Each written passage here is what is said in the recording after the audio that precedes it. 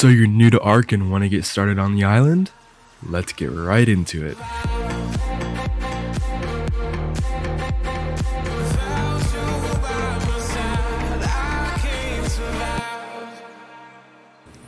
Welcome to the Beginner's Guide series. This series will have all kinds of stuff to learn.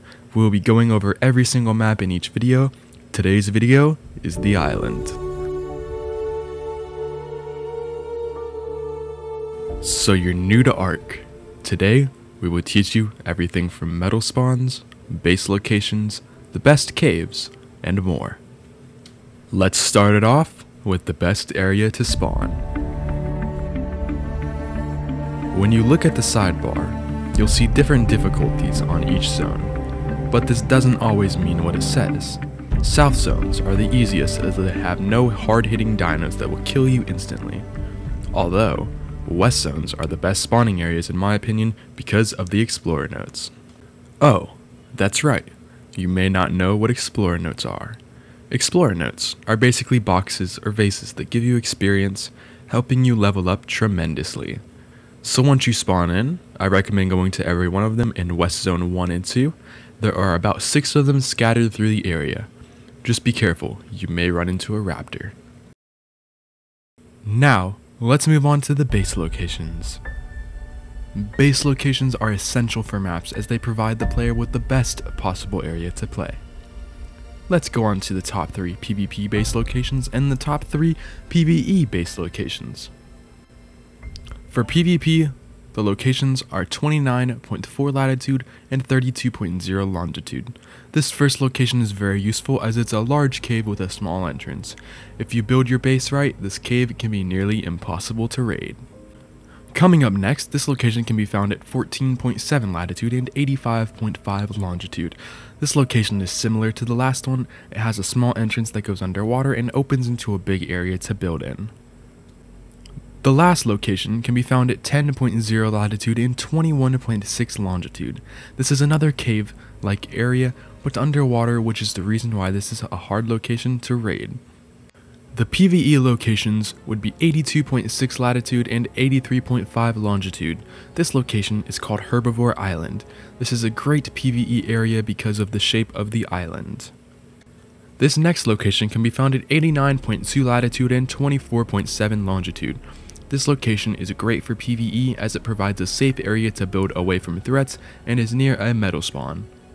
The last location can be found at 22.4 latitude and 69.6 longitude. This is called the Oasis. It used to be a very popular spot on Official and is perfect as it's surrounded by walls and makes for the great PvE base. Now, the time you have all been waiting for. Metal spawns.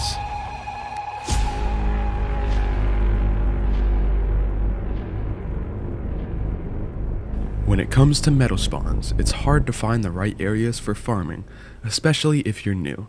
So let's go over the best ones. The first location you can find metal spawns is at 75.7 latitude and 46.6 longitude. This is located in South Zone and has a very good amount of golden metal nodes. By the way, the more golden a node is, the more metal it gives. Coming at number 2, you can find this location at 57.0 latitude and 48.3 longitude.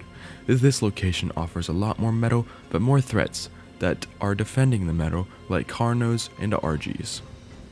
This location can be found in the middle of the redwoods on the highest mountain. The third location can be found at 42.5 latitude and 38.8 longitude. This location is called the Volcano. This is the best location for metal as there really isn't that many threats other than the lava and the Carnos and RGs and stuff on the side of the mountain. The only issue is getting up to the location. It takes a lot longer than other ones. Those were the top 3 metal spawn locations. There's a lot more, we just wanted to go over the top 3. Coming up next, we have caves.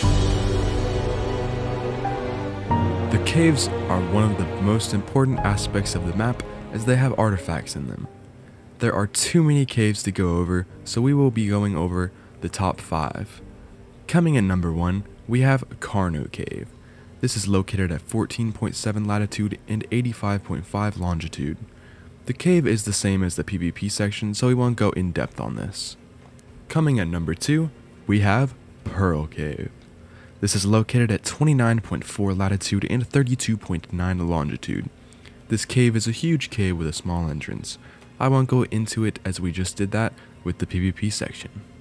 Coming at number 3, this can be found at 41.6 latitude and 45.9 longitude. The reason why I like this cave is because of how simple it is. It's the perfect cave for beginners looking to farm some keratin.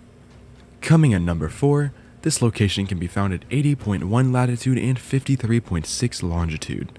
This cave is great for building away and staying hidden. If you build this cave right, it is amazing for PvP servers. And finally, coming at number 5, we have 62.6 latitude and 37.1 longitude. This cave is for more skilled players for farming lots of keratin and farming cave drops. Now, it's time to get into the essentials.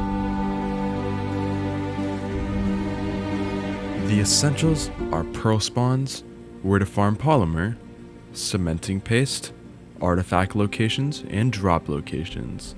Let's get right into it. The best pearl spawn locations are on screen now. They will vary from being on top of land or underwater, so make sure you get an underwater dino. Polymer or organic polymer can be farmed on these icebergs from killing penguins. I recommend harvesting them with a club or a chainsaw. For farming cementing paste, there are a few ways to do it. The first way is farming beaver dams, which can be found in the swamps and in the river going through the middle of the map. Also, some lakes or pond types forms of water have them too. Just be careful because beavers attack and they hit hard. The best way for farming cementing paste is going to this cave found at 62.6 latitude and 37.1 longitude. Going into this cave with a megatherium or a frog will allow you to farm thousands of cementing paste in minutes, and I mean minutes. Just be careful, you need a gas mask and your team will be taking a lot of damage. The artifacts are on screen now. There are only 6 of them needed to fight the boss, which are Skylord, Clever, Pack, Massive, and Hunter. Take these to any drop or obelisk to summon the boss in an arena. Just be careful, you'll need a lot of dinosaurs to defeat these bosses. And the final thing you need to know is the crates. Supply crates are the beacons that are different colors. Not the obelisks, which are 3 massive beacons, but the small ones. Once they hit the ground, they stay there for 10 minutes before despawning. These crates have a range of gear or items depending on the color. White is the worst, and red with a ring around it is the best. You have to be level 65 to open the red drops and level 3 to open the white ones. For the best drops, look over in the harder areas. North zones are the zones which have the best drops, while south zones are the ones that have the worst drops. See anything that we missed? Leave it down below in the comment section. But we hope you guys enjoyed this video. Don't forget to leave a like if you're new, and hit that subscribe button.